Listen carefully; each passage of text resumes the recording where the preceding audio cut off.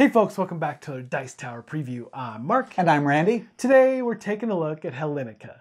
Hellenica is brought to you by Mr. B Games. It plays from 1 to 7 players, ages 11 and up, and each game takes 2 to 3 hours to play. Great, well come along with us as we build, expand, and wage war, all in an effort to become known throughout history as the ideal representation of Greek culture. Alright, so this is what a typical setup is going to look like. You're going to take the main board and put it in the middle of the table. You're going to put markers on the turn track and on the chaos track. And then you'll set up the rival deities. Now, you'll also set up the pathos cards. These cards are your public objectives that everyone can work on. Now, you'll also put all the tokens within reach to all players, as well as the cards. After you've set up the common elements of the game, you will give each player a player board, a set of cubes in their color, as well as a cube in a neutral color, a set of 3 cards representing gods, of which each player will choose 1 to be their initial patron deity, a set of 3 favor tokens. Additionally, each player will get 3 starting buildings for their starting location, and these will be the same for each player. There will be a marketplace, an academy, and a temple dedicated to the patron god that they've chosen. They will also get 2 unit chits, one being a hoplite fighter unit, and the other one being a trireme ship unit. Lastly, they will get a chit representing their government type. Now, all players initially start with a form of government that is tyranny, but they have options to change that later on in the game. Lastly, you will choose who will be the first player, and you will give that person the favorite of the gods marker. And in this case, we know it's Mark, so we'll give it to him. Of course it is. Now, each turn of Hellenica is divided up into 4 phases. The first phase is the ethos phase. This is where you're going to be picking your private objectives. So each player will receive 5 cards, and you'll pick 2. Now, if you choose not to delve into a particular objective yet, you can pay a cost to wait until next turn and maybe see how the board evolves before you jump into deciding what your private objectives will be. But some of the examples of these would be things like you have more favor than any other player at the end of the game. That's one of the private objectives. Another one is research all trade enhancements, and you'll do that on your tech tree on your player card. So there's a lot of different types of objectives that you can go through in this game. So you really can change the variability of the game and how you play each time. Right. Now these are your private objectives, and they complement the public objectives. Exactly. So the ethos cards complement what we call the pathos or pathos cards.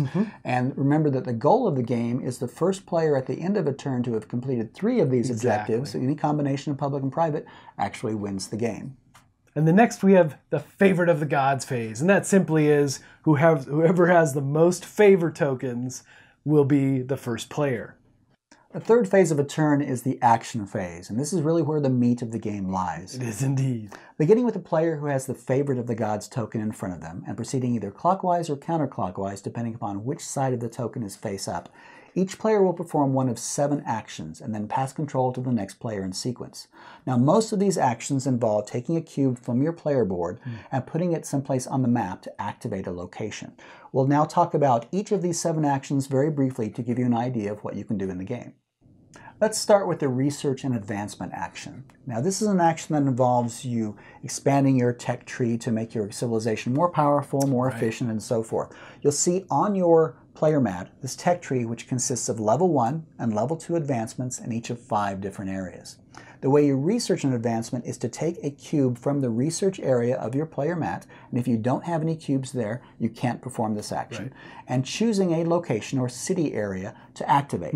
Now, in that city area, you must have an active academy in order to perform this action, and again, if you don't have an active academy, you cannot perform this action. All buildings start out as active, and by that I mean they don't have a cube on top of them indicating that they have been exhausted. When you start the game, your home area does have a single academy there, and if you choose that location, you will get 1 of these philosopher tokens for each active academy you have in that location. So if you only have 1 there, you'd get 1. If you have 2 active academies, you get 2, and so forth. After getting these philosopher tokens, you then put the cube that you've taken from your player board in the top of the academy to indicate that particular academy has been exhausted. Now these philosopher tokens are the currency that you spend. Super powerful. You really need these. You definitely need them if you're going to expand your civilization. Yeah. So you spend these to do to basically build your level 1 and level 2 advancements. Level 1 advancements cost 1 philosopher. Level 2 advancements cost 3 philosophers. Right. Now, let's say you were lucky enough to have a location or city area with 3 academies in it, and you chose to activate that location, you would get 3 philosopher tokens as long as they were all active to begin with. You then have the option of either buying a level 1 or level 2. You only can build a level 2 if you have the same number of a level 1 advancements built. So if you build a level 1 advancement, you then have the option of building a level 2 advancement. But before you can build the second level 2 advancement, you have to build a second level 1 advancement in that location. If you have these 3 philosopher tokens and you choose just to build a level 1 advancement, the remaining 2 philosophers, just bank them. You can bank them for future turns, which is really nice. Now, what do these advancements do? Why do you want to build them? They do a variety of things. Many of them allow you to unlock additional spaces for more cubes. Yeah. So that means in the future, if you wanted to do 2 research actions, you would do that by first unlocking that second location. Right. Other things these advancements do is increase your military power. They allow you to build in adjacent locations, not just in city areas that you own, and even to build wonders of the world. The next action we're going to talk about is worship. And this one is particularly important to me right now because I have an objective card that says to have the most favor of the gods. So it might be telegraphing my objective, but I'm going to be building a lot of temples and I'm going to be activating them as much as possible. And what you do is you move from your action panel, you move the cube to the temple, and you will gain then favor of the god tokens based on however many temples are in this area. Next action we're going to talk about is build. And again, build is important. Well, build's important for everybody. But again, for me, I'm going to be building a lot of temples. Right? So the thing is, though, when you build, you have these generic cubes that aren't related to your color at all. And you're going to place the building out and then place the cube in the building, showing that it is under construction, okay? And this is real key because if you activate like temples again, you activate them and one is under construction, you don't get to collect favor of the gods with that one out there. You have to wait till next turn when that building is fully constructed. Now, some of the different building possibilities, you have things like barracks and docks, stables, city walls, markets, temples, academies, and wonders of the world. There's lots of different options here. We're not going to dive into all what they do, but just know they help you expand and grow your civilization. The next type of action is the train action. For this, you will take a cube from the train area of your board and place it in one of 4 building types depending upon the type of military unit you want to produce. If you place the train cube in a barracks, you will produce a hoplite, and this is the foot soldier of the Greek Empire. If you place it in a stable area, you will produce cavalry, which are the horsemen. If you place it in a docks building, you will produce triremes. Now, these are military units that are ships, but they also allow your other military units to travel over the waters. And lastly, if you place this in an academy, you will produce heroes. Now, it's very key here. Military might. Yes. So placing a cube in the academy is different depending upon what type of cube you put there. Again, we mentioned before, if you use the research a cube from the research area, you research an advancement, but in this case we're taking a cube from the train area and training using the academy to produce a hero. Either way, you exhaust the academy. Now, you've created military units, and it's great to have them hang around your cities for defensive purposes, but if you want to be on the offensive and move them out of the locations where they've been creative, you need to supply them. They cannot move without supplies. You do this by taking a cube from the supply area of your player board, if you have one there, and you put it in a space with a market. Now, regardless of how many markets you have in a location, a city location that you're activating, you will only get 1 commerce token. So let's do that in our home city here, and we put this here to exhaust it, and what we get in exchange is a commerce token. Will you pass me one of those? Yes, indeed. Now, the commerce tokens can be used, as soon as you've gotten them, to designate one particular location that you're going to supply for movement, and you can have any number of troops there. Each of those troops are then supplied to move to an adjacent location. Now, Some of these can be supplied multiple times, and each troop type has a different number of times they can be supplied during this particular turn. But in any case, let's say I put this down here. All the troops in that location don't have to move to the same location, but those that are moving to the same location do have to move as a group. This is how you move them across the board and expand. And it's very important that you do make certain you have enough supply cubes, and you can have up to 10 here to activate a variety of markets so that you can keep your troops moving throughout the game. Now once you've supplied and moved, the gods take notice. You're going to flip over a world event card. And based on where you are on the track just might move down and the card gets discarded. Now, if you hit the bottom of the track, then that card becomes available for all players to bid on. And the way you bid is you're going to use favor from the gods as you're bidding as what you're going to use to try to win that card. So it's a blind bid. Everyone pulls tokens into your hand, pulls in the middle of the table, reveals, and whoever has the most will win that card. Now, why is that awesome to win these cards, right? Because they do some amazing things. So like Good Omen is going to allow you to collect favor as if you just worshipped in all your cities, so you could potentially get a ton of more favor of the gods. Especially if you'd built a lot of temples. If you had a lot of temples.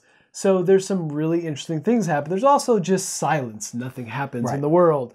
So that doesn't move the track at all. And of course, another example would be choose and receive for free one allowable military advancement. So there are definitely reasons to bid on these cards, but then you also are giving up favor. Right, so that might be a hard decision for you because your personal objective, your private objective is to get the most favor, but you might find one of these cards that are worth bidding a lot on. And, and then, Now, if there's a tie, whoever is currently the favorite gets to decide who wins that tie. So there's benefits of having this. Yes. The next type of action you can perform is converting 3 commerce that you might have left over from a previous turn or previous action into a bonus action. And what a bonus action is it's just a regular type of action you see here, but you don't have to spend a cube from your player board to perform it, and you don't have to exhaust one of the buildings. Right. So this has a variety of benefits there. And you might choose to perform your bonus action before you perform your regular actions, because then you don't have a bunch of exhausted buildings there. Yeah. The last type of action you can take is to pass. Now, you have to pass if you don't have any more actions you can take, but you might choose to pass because for a variety of reasons. You might say, I want to save commerce for later. You might say, well, I want to see what all the other players are going to do before I take any more actions. But there's a benefit to passing early. Yes. When you do pass, you move all your cubes off your board to your stockpile. And for each cube you move off of there, you get 1 commerce up to a maximum of 2. So there's some benefits in passing early, not doing some actions, because it does give you some more money to spend later on. Strategic withdrawal. Absolutely. Now, in the course of moving, you may end up moving your units into an area where there are enemy units, and then combat will begin. And there's a set of dice, and these dice represent the different types of units. Blue are for the hoplites, green are for the cavalry, and yellow represents your hero. So what happens is, depending on if you have a regular type of unit or an elite type of unit, will determine what dice and how many dice you roll. So for like an elite hoplite, you're going to be rolling 2 dice. For a standard hoplite, you roll a single dice. And then for cavalry, it's a green dice. And again, for an elite cavalry, it's 2 green dice. But if you happen to have both, you get an extra blue, right? That's true. Which is pretty slick. So the thing is that you're getting a lot of dice here, but ultimately when you roll these, you're going to take the highest value, and that's going to be your combat value. But you do have this hero dice, and the hero dice is going to augment your combat levels. If you're lucky enough to roll one of those values, that's right. Because there is a bad side to the hero dice. There is a skull, and if you roll the skull, it does unfortunately kill your hero. Right. A critical Combat failure. is dangerous, after all, right? It's a critical failure, indeed. So let's say I entered into a location with 3 regular hoplites and 1 elite cavalry unit. I would get 1 blue for all 3 of those. Not for each, but the total. I'd get 1 blue die representing all 3 of those regular hoplite units. I'd also get 2 greens representing the elite cavalry, even though I've just got 1 of those guys. Right. And because I had both types of units, I would get the extra blue. I'd get 1 bonus blue die. That's right. And then combat resolves by whoever rolled the highest combat value. And whoever the winner is, they get to choose which unit on the opposing side to remove from the map and put back into the pool. Now, it's important to know that heroes themselves can't be removed, so that's one reason That you is might very engage correct. them in the combat itself. In land battles, only hoplites and cavalry and heroes are engaged. If you have any triremes involved, you don't include them. Right. Now, you can also battle on sea, but kind of the reverse is there. Hoplites and cavalry don't get involved. Only triremes and heroes are involved in sea battles. Now, another thing about combat is if you have chosen to build a city wall and an attacking force moves into your area, you can actually stay behind that wall and get some benefits. That's right. And that's why you build these things, right? So if you stay behind the wall, you're going to get an extra blue dice, and you're going to add 1 to your combat power. Now, when somebody enters into a location where a city wall exists, combat's actually optional. Yes. The defending player has the first option of initiating combat, and if they do, the assumption is they move outside the city walls and combat's performed on the field. So they don't get the benefits you mentioned. But if they stay behind their walls and the invading forces chooses to initiate combat, then the defender gets the bonuses you mentioned. And really, that's why you build those things. Exactly. Yeah. Now, if neither side initiates combat, then the city is considered to be under siege. Yes. And the detriment of that is you cannot build any buildings or upgrades in the city, and no cubes can be retrieved from the city at the end of the turn. But it's a really good thematic choice, actually, because you are too busy with what's going on out in the field and battle, right? And their people are blocking supply lines and things like that. It's pretty cool. Additionally, during the upkeep phase, we'll talk about that in a second, the defending player must remove 1 upgrade or building from their city or remove a unit from their city. So things start, there's attrition going on, people are starving potentially. So when you're under siege, you want to do something about it, and you might not be able to stay behind those walls as long as you'd like. Indeed. And then finally, we move to the upkeep phase. And this is really pretty straightforward. Everyone's going to go out to the board and gather up their cubes and put them in their stockpile. Now, of course, the exception here is if your city is under siege, then those cubes are going to stay in place. That's right. And as we said before, for each city you own that's under siege, you must remove either 1 building or 1 unit from that city. Additionally, if you have any cities that are occupied only by opposing forces and by none of your own, that city is considered conquered. And so ownership transfers to the opposing player, and half the buildings in that city are destroyed at random. Indeed, the spoils of war. That's right. And then finally, you're going to check for victory condition, which is if any player has completed 3 objective cards. Now, if no one has done this, then you move on, and all the players will take their cubes and repopulate their player boards. And you'll move the player or the next turn marker up 1 spot. That's right. Hey folks, just a reminder once again, this has been a Dice Tower paid preview, and everything you've seen here has been in prototype form. So keep a close eye on the campaign for any changes that still may occur. Now that said, this is a huge sweeping game that has a ton of different options and a lot going on, and really far too many for us to cover completely in this video. But turns move really, really fast regardless of how many players are in the game. And one of the nice things too is that if there's only a couple players or even a solo game, there is an AI character you can introduce. And you can even introduce multiple AI characters. And I find that pretty intriguing because it really changes up how things play out. Definitely. The AI player has multiple strategies. Yes. So yeah. Additionally, something we didn't mention that's very thematic is that you can invoke your patron god or patron deity to do some things throughout the game. It all depends upon how many temples to them you've acquired and how much favor you have to spend. So for example, if I've got Hera here and I built 3 temples to her and I've got 3 favor to spend, I can cast trickery and ignore city walls during combat. Super tricky. So there's a lot of variety that comes from the patron gods as well. Yeah, indeed. So ultimately, folks, if this is like a game that would be of interest to you, I'm sure they would appreciate your support. That's right. I think that's it from us. Yep. And until next time, we'll see you at the table. Thanks so much for watching the Dice Tower videos. Find more great videos and reviews, as well as our top-rated audio podcast at Dicetower.com. You can also find other great shows at Dicetowernetwork.com. I'm Eric Summerer, and you've been watching The Dice Tower. The Dice Tower is sponsored by Cool Stuff Inc., where you can find great games for great prices. Cool stuff in stock. Check them out at CoolStuffInc.com.